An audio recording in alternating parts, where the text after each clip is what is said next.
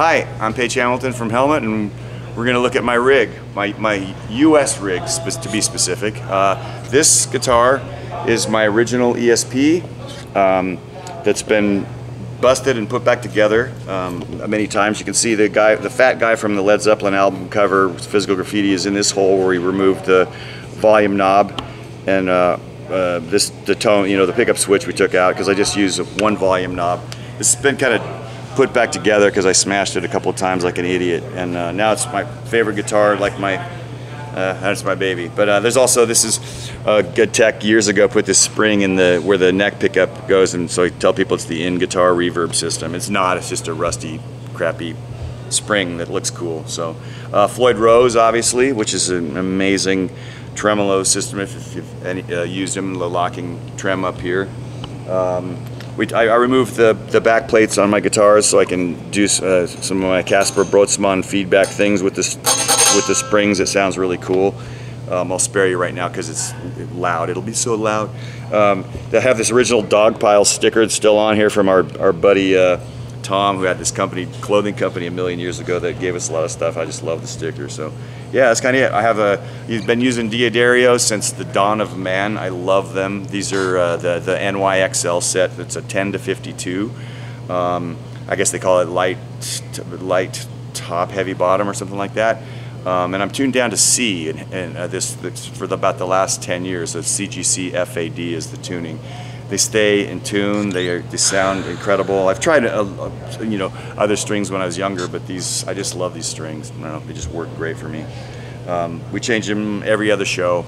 Steve Blucher, the genius at DiMarzio, designed these for me probably 92 or 3, I'm gonna guess. Unfortunately, they don't call them the Paige Hamilton, they call them the Air Zone. And I was like, man, and like Alan Holdsworth started using them after Steve made this. Steve came to our basement in New York, our rehearsal space, and I had a TC Parametric EQ, TC Electronics, and we would just play. I would play and dial stuff in, and I'd describe to him, because I have no technical, I'm a nincompoop. I'd be like, it's a 3K, I don't know. I like to feel the high stuff, like percussiveness at the top of the guitar. I don't want it to sound thin and wheedly. And just like for the chords that we use, I'm going to turn the gate off. Stuff has to be clear, and so if I'm playing a chord like this, it's like a major 7-sharp 11 chord with an open E string, which gives it a 6 or 13.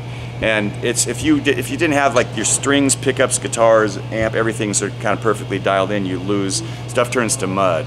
And we'll talk about the amps in a bit. But I've played, I have some old Marshalls that I love, and I use them for recording. But these Fryettes just are incredible. So they're kind of a combination of the things. The pickup. I've been playing it since Steve designed it. I want to say it's like 92 or something like that. It's Evidence audio cables. They're made by Tony Farinella out in California. And I'm such a geek that I spent, this was in Atlanta, Georgia, had to be about 20 years ago. I sat on stage and I had my full rig set up, and we replaced each cable, including the AC cables on the amps, put in regular AC cables, Tony's. I could hear a difference. Tried the cabling between the speaker cables, put regular speaker cables in, Tony's are better. Guitar cables, same thing. And he I used his stuff in the studio, but he had these kind of stiff braided cables back then, which I still use, but they weren't great for live because you need more flexibility on stage. So he designed this cable for me for stage, and I have an L jack going into my rig so it can fit in between pedals, and then a straight jack here. And some are L to L, but I have to have an L jack on one side of all my cables. So yeah, I can, I know it's a minor detail to some people, but you hear the difference, and I'm super picky about the way things sound. So all these things I think kind of contribute to the sound of the rig, and yeah, I think Helmet's kind of known for the guitar sound, so it's important. And I've played so much gear over the last next year will be the 30th year of the band. I've played so much gear, and I've been using this setup now for the last, I want to say 20 years, maybe, something like that. So we did make ESP did a Paige Hamilton model of this original guitar, so it's like a relic. And we sent the guitar to Japan. I reluctantly sent the guitar to Japan for a couple of months when we were off tour, and they did every kind of, they tried to do every nick and whoops, shit, I thought I had it muted already. And so we recreated it, this guitar, and that's what I leave in Europe and take. That's what I fly with. This guitar got lost once coming back from Mexico City, and my tech didn't tell me for a year.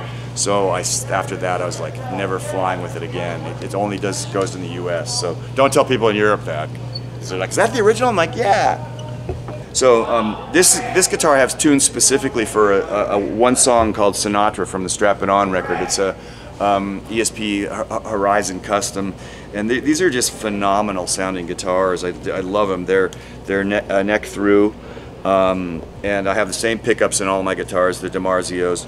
The same thing, I had all the electronics taken out, just a volume knob, because I'm too much of an idiot to deal with other switches and knobs and stuff. So this is tuned to like the Sinatra tuning has the B string tuned up a minor third, so it gives you these, you can do these cool unison things. Can't really hear it, and that's, these are just like simple chords that we anyway, yeah, there's apparently a pretty cool Deftones cover of the song, which I have yet to hear, but so it's kind of flattered. It's one of my favorite songs, but this guitar is only for that song. This guitar is another Horizon Custom. It's a kind of a purplish black almost, and I love this guitar. ESP originally, I had was trying these sustainer pickups, and so I had this guitar set up for the movie work I do, and I ended up kind of I love the guitar so much. I said, it was only getting, you sitting at home and getting, in the studio. I decided to strip it down and put, now the newer DiMarzios, the same model, have the name on them, but and it did the same thing. Stripped all the electronics out. You can see the extra holes and stuff for the sustainer pickup. And I still use the sustainer pickups. I just put them in a different guitar in the LTD, so I have two of those for movie work. And yeah, just finished a cool movie called Inherit the Viper with the great composer Patrick Kearse, if you guys keep an eye out for it. But yeah, and this has a Wilkinson tremolo system, which is another really amazing tremolo system. I like it. The Floyd has a certain feel that I really love, but these are a lot more practical and easier to deal with and easier for techs to, because there's no locking headstock. It's just a I think it's I forget what the nut is made out of. They did special things so there's less resistance or something. I don't know. It's got these Spurzels on them. These tuners are really good. I love them. Yeah, this guitar was one of my mains for a long time, and now I rotate between these three guitars for the how many stuff. This was the original Page Hamilton signature model that I kind of co-designed with ESP. I stuck sort of with the Horizon Custom body they had at the time, because I didn't want to. I just didn't want it to be like, oh, my guitar has to, have boobs. It'd be some special thing that they spend, thousands of dollars, making. So I wanted it to be an accessible instrument that was practical. And my original idea was I wanted it to be a guitar that I could use for everything, so I had all the electronics in, but as you can see, again, I was like, yeah, it's too much for me to deal with on stage. I just, volume knob, that's it, so they plugged this up for me. I leave one of these in Europe as well. It has the same, very similar to the black, purple Horizon Custom. It's got the Wilkinson, the DiMarzio Air Zone. I think they call it the Air Zone or Tone Zone Light or something like that. Spurzels, and I do the same thing with all the plates. I take the plates off so I have access to the springs, which is, say, Casper Brotzmann and I made an album called Zulu Time about 25 years ago, and Casper turned me on to so many exciting guitar things, kind of he adapted stuff that Hendrix did and whatever, and it's fun to make noise. The same thing, we pull the neck pickup out, and the finish, I'll get to the finish here in a second. There's a guitar that I'm going to show you that was made for me by Paul Reed Smith, and a great artist in New York City called Eric Sanko, who's played with the Lounge Lizards, and has a great band called Skeleton Key. He also is an amazing puppeteer, and just a great artist. And he did an aluminum leaf top on the guitar for me, and we tried to kind of recreate that with a brushed aluminum feel. It was too expensive to do aluminum leaf for a guitar that was going to be mass produced. But yeah, I'm proud. I had the electronics moved back a little bit, so they're kind of out of my way, so I had access to the whammy. That was just one of the things, along with the finish, that I wanted to do with my first signature model. So yeah, this is the original Page Hamilton. I think yeah, my original idea is like, I'm just going to sign my name on the back, have my signature on the back, and then this is the only guitar with the SIG on the back. The rest of them have it on the front where it should be. I don't know. I was trying to get too clever. So back in the 90s, there were a lot of guitar companies I was talking to, and I had at ESP were the first guys that showed faith in us when we just had a punk rock 7-inch called Born Annoying out, and I've just been loyal to them forever. But I do appreciate, I have so many cool guitars, Gibsons and Fenders and Paul Reed Smiths, and so I kept getting these Paul Reed Smiths, and they were really nice guitars, but it didn't quite work for me. So we have this new model we think you'll like called the McCarty. I took this guitar, my fuchsia or magenta thing, to the Paul Reed Smith factory and sat around and I said, look, this guitar sounds incredible, and they couldn't believe that a factory-made guitar in Japan could sound so good, but they acknowledged it. And I said, I love your guitars as well. So they designed this McCarty for me. They made me 2 McCartys. I don't know where the tremolo is right now, but I like a whammy bar on my guitars, so they made me this one. And as I said, my friend and artist Eric Sanko put this aluminum leaf, so it's literally thin sheets of aluminum that you place on the top of the guitar, and then so we had to finish over it so it doesn't peel off. This was a brand new guitar when they made it for me, obviously, and it's just completely corroded and cool looking. The bridge, and I had Paul sign it for me, custom foil for Page Hamilton, which is cool. And then I had Eric, the artist, sign it here, but I just had him sign it after we finished over it, so it wore off in about 2 weeks, which is idiotic on my part. So I don't know, what are you gonna do? These PRS I've seen, they don't use these tuners anymore, and I love these tuners. I don't know, I've seen newer PRSs, and I don't.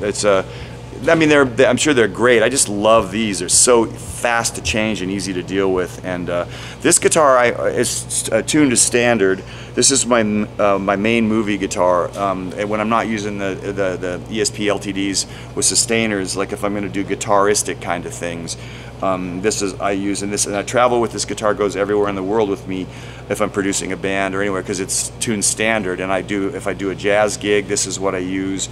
I have a case, a beautiful SKB case that's a flight case for it that they make specifically for this guitar, or for PRS shapes. And I love the instrument, and ESP's really cool about it. They're like, hey, like we don't want you to do any ads with anybody else, but it's obviously you're going to play a bunch of different guitars. I own John Entwistle's 1965 Candy Apple Red Fender 12-string that I play on every Helmet album at some point. I own a 1952 ES-175 Gibson. I have a 1936 LOO Gibson acoustic because I got obsessed with Robert Johnson. I got a 1961 Les Paul SG Jr. that's gorgeous. I used on the Across the Universe movie. So I have a bunch of guitars, but ESP, those are my guys, my guys and gals. I love that company. So yeah, this is a beautiful instrument, and I play it through. I guess we can kind of go to the amps now. There's a short jazz guitar intro to a song called Beautiful Love on the Betty album. We don't do it every night. Obviously on the Betty tour we did it every night, but I have this little Fender Super Champ I brought on this tour because it's easy to deal with. I got this brand spanking new in 1986 at Sam Ash in Queens, and it's just a fantastic little amp. I actually, it's not a high-powered amp, and I have a Fender. My friend Mike Tempesta hooked me up with the George Benson deluxe model, which is like a hot rod deluxe with some George Benson things, and it sounds amazing. And that's what I usually use, but on this tour, since we're not doing the Betty album, and this song I do like maybe once a week, I thought it's easier for everybody to deal with a small amp. We knew we were sharing gear with our buddies Prong, so just try to keep this is a little more streamlined. So that brings us to my main amps, which are Fryets. I have 3 of these Pitbull Ultra Lead heads. They're 100 watts. I run them on half power, So I just, because I like the sound better, so I'm only actually using 2 power tubes. They're KT88 tubes, the power tubes. So you're running on just the 2 outside tubes, which is convenient because if the tube shits the bed, you can just pop the 2 middle to the outside, and you're kind of covered. So I always travel with spare tubes anyway, because you just never know. And I have settings for different different stages, because you might be in like an Enormo Dome opening for Guns N' Roses, or you might be in a 300-seat club. So obviously you don't want to be louder than the PA, which I could be. Right now I'm just running 2 cabs. These are Steve's speakers in here that he designed. I think they're made by Thane, produced by Thane, I think, but don't quote me on that. Or Thane, yeah, they were. Yeah, he's tried several speaker designs over the years in several shops to produce them, and these have been really, really great. And I go to Steve's fairly regularly, as I did with the guitar cables for Tony's stuff. I've been to VHT, to Fryette, and we have put, I've run like half stack, full stack, 2 full stacks, power amp. I have one of their 2150 power amps that ideally, if we were playing big halls every night with, like say Guns N' Roses or whoever, Nine Inch Nails we toured with, I would use the rack with the power amp, I went through every single cab, and the best sound is to run a cab off a head, and then have the 2 bottoms powered by each side of the power amp. So each cabinet has its own power output. It's just, I know it sounds crazy, but you hear there's a difference in clarity and power, and it's just a great sound. So this is basically that, but stripped down a little bit. Running 2 cabs off the same head. This is just my spare head. I keep it here, so if anything happens, God forbid, I'll knock on wood, you just pop the cables, boom, boom, boom, boom, boom, and it's super quick, easy to get it going. And it's a 3-channel head. And I use all 3 channels, the rhythm channel for rhythm stuff for the song, the lead channel for solos, and the clean channel for things like Sam Hell or enemies that require a clean tone. It has a really, really, really great 6-band EQ that if I want to get like feedback things, I use the crap out of this on movie stuff, like, because you can just dial things in. Like I did the movie, I did a song with Bono from U2 for a movie called The Good Thief, and I pulled out all the bottom end 100 and 250 and boosted like 2, 3, and 5K and ran it through this. I'll show you guys in a minute, that PS3 Boss pedal, and got this. We're doing a Frank Sinatra song called That's Life, and it just was a really cool, weird sound. It was so it's like kind of a jazz tune, but we didn't want a jazz tune sound. We wanted something interesting and different. And so this amp, I've just, like I said, I feel like I can get 1,000,001 sounds out of it. The only sound I can't get out of it is the Fender sound and the Fender reverb sound. So for jazz stuff, it's like Fender all the way. And I break Steve's balls all the time. I'm like, these are the best rock amps on the planet, but they're not great for jazz. So, but anyway. I've been using these Clayton picks, Steve Clayton in Ashland, Oregon, which is 10 miles from my hometown in Medford, for forever. These are bass picks, essentially. They're 1.52 millimeters thick. I love them because I can feel them. I had an accident a million years ago and sliced all the nerves in the palm of my hand, so I had 10 stitches inside and 10 on top, so this is all dead here. And so these I can feel really well if it's cold or whatever, and I love the sound of them. They really, I don't know, they're just percussive, and they kind of spring off the string in a great way, and I just love the way these picks feel. And so I have the Simple Helmet logo on there, and then Steve has his Clayton logo at the bottom, and I love them. They're great. They were actually Buzz Osborne from the Melvins turned me on to Clayton picks. He's been using them forever. His aren't as thick as mine, but I played them. These are great feel, So yeah, they're kind of smooth and kind of almost rounded off each corner, so it just has a really nice feel to it. My in-ears, I use when we had in-ears done. The first time I ever used them was when I played with David Bowie on the Hours tour in 1999, and it was awkward for me at first, but then I got so used to them, to being able to be specific about what I wanted to hear in my ears, what I need.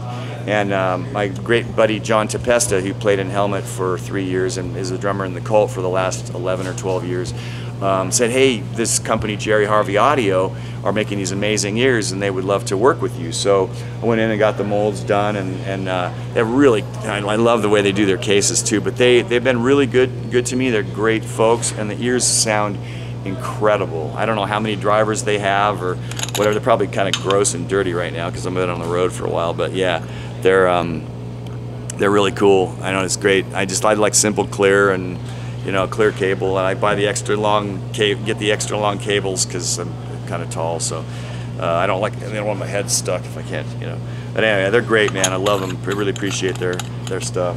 This is my U.S. rig, and I have it's the switcher was made by the genius Bob Bradshaw, and I have two Bradshaw rigs, one that I leave in Europe and one that I leave here in the U.S. This particular rig has a 6-space rack. I use this Digitech, which I control with a pedal up there. This is a Prescription Electronics in Portland, Oregon, are amazing, and they modded this outbox for me, and it just sounds incredible. The guy's a genius.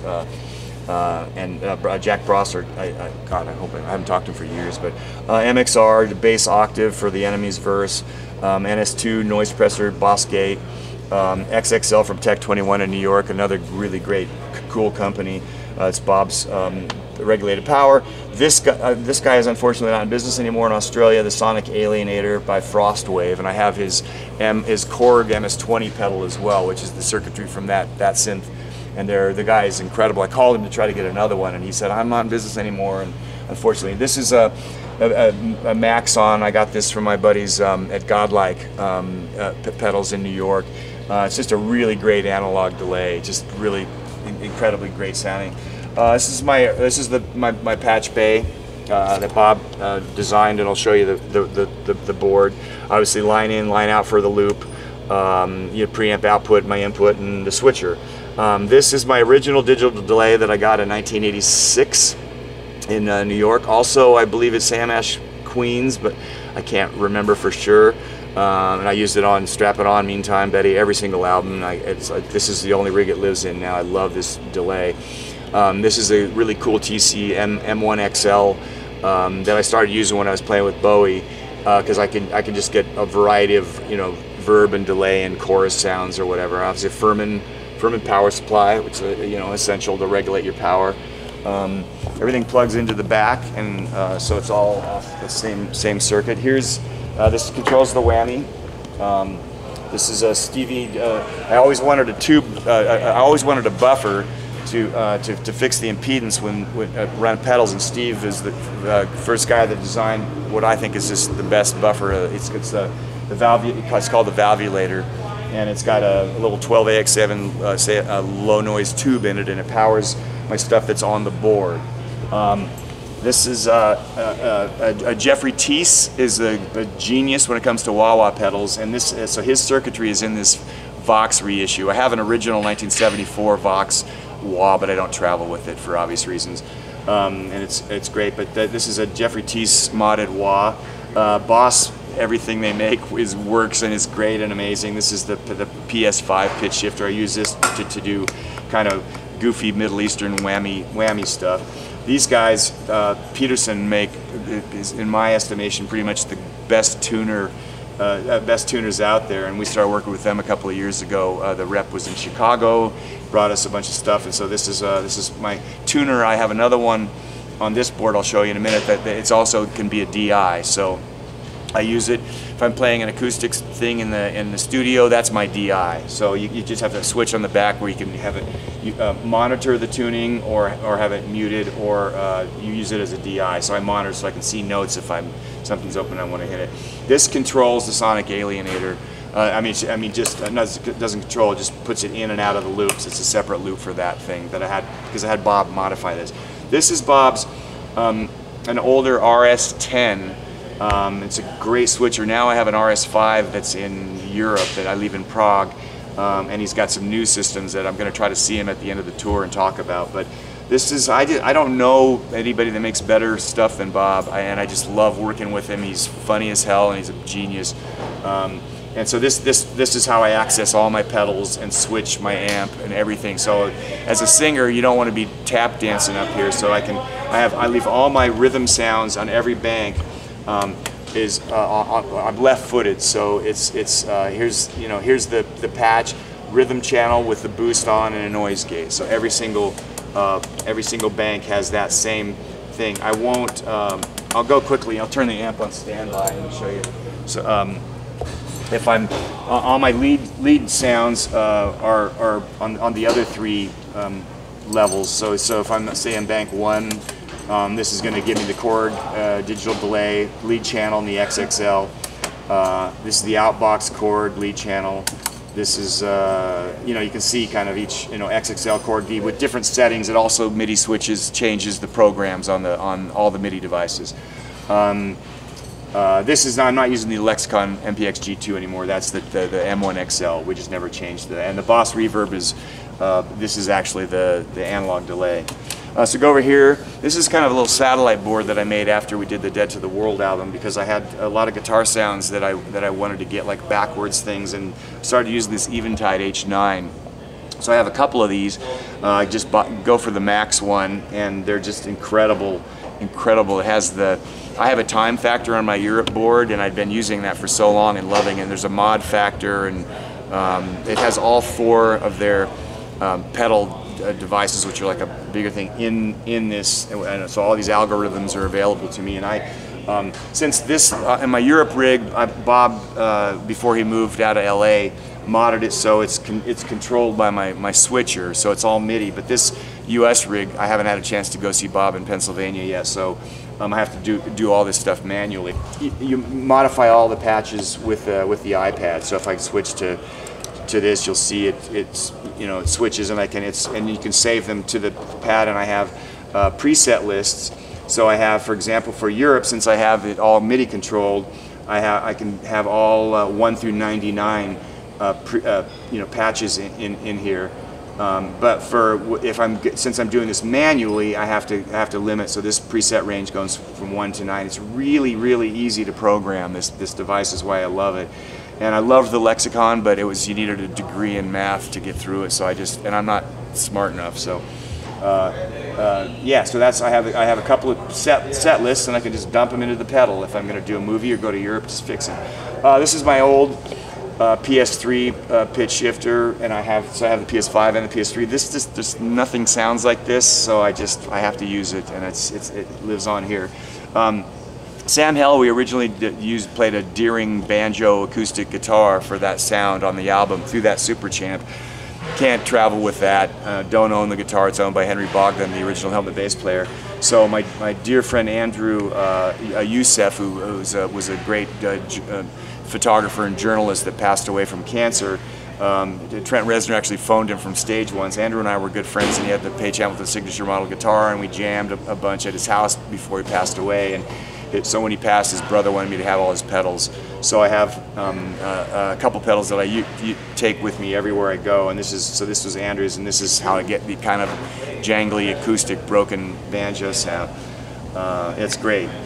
This is another Peterson. I use this as a DI for my Green Bullet mic. That's the way I can mute it myself. I have control on stage, so the engineer, the front of house engineer, doesn't have to worry about me at all, because it's very noisy. Here's the Green Bullet, the great Shure mic that was designed for harmonica players and sounds great. I use it on a song Sam Hell, Rolo, So Long. There are sections in songs where you want that sort of distorted, thin, cool old radio sound, and that's what I use this for. And then I've been super fortunate that a great friend of mine, who's become a great friend, Jeff Alexander, the former vice president of Sennheiser-Neumann, is a ridiculously huge Helmet fan, and he insisted that I start using Sennheiser-Neumanns. I tried the KLM-106 or something, I think something like that. It's an incredible mic, but I have a low, deep, weird voice, and the Sennheiser 945E has become my mic, and I love these. So I have a couple of them, and I travel everywhere I go with them. They're just phenomenal, and it's another company I love. My in-ears Actually, my in-ears are Sennheiser as well. My packs, I have to use a Sennheiser. It's the RW300 or something like that, EW300. Sennheiser packs, and my transmitter is Sennheiser as well. I use their paddle antenna because it's clear. But these guys are great. It's a great company, and this mic is just, it's life-changing. You can hear if I'm singing like a song like Silver Hawaiian that's like a low, like, you know, like exaggerated lows, like, you know, you can hear that, or any screaming. It handles everything. I've sang through several mics, and years ago I was endorsed by another company, and I blew up a capsule like every week, and I had to leave them, and so that's why I'm tried and true to these guys. I think that's it. I think that's all the gear I got. Cool. I'm Paige Hamilton from Helmet. I really love talking about my gear. It's so much fun, and thanks for watching. We're on tour with Prong right now, and we're going to be on tour with Bush this summer, and then over to Europe for some festivals. And if you get a chance to check us out, please come and see us. There's helmetmusic.com has all the dates on it, and all pertinent information. Also pagehamilton.com, I think. Sorry, website. Also pagehamiltonart.com is this art project that I've done with my buddy Scene 4 in Los Angeles. And there's some cool art stuff on there. We're going to release 7-inch covers with my artwork on it, and I think that's it. I think it's pagehamilton.com. Paige Hamilton Art for sure. Pagehamiltonart.com is the art one, but yeah, you can Google us or something. I don't know. Thanks, man. Thanks.